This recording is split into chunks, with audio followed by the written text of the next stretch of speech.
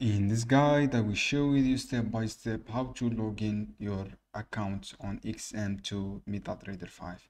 So first of the first, friends, log in your account on your XM broker with your email address and your password. This is the first step you need to do, and go to your MetaTrader 5 account, go to file, and then click open an account, and then search for XM Global, this keyword. After that, friends, click on this one and then click next.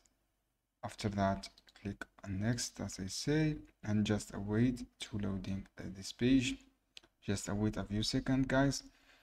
And then, guys, all you have to do, write your open a real account, this option, and then click connect. If you have an existing account trade, click your login information. For example, this is the same login here.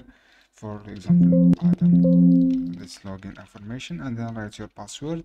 After that, click finish. If you want to open a real account, just click these steps. And this is, make sure choose the server for XM Global and click finish. This is how you can do, guys. It is easy steps. I hope this guide helpful for you. Don't forget to give like and share this video.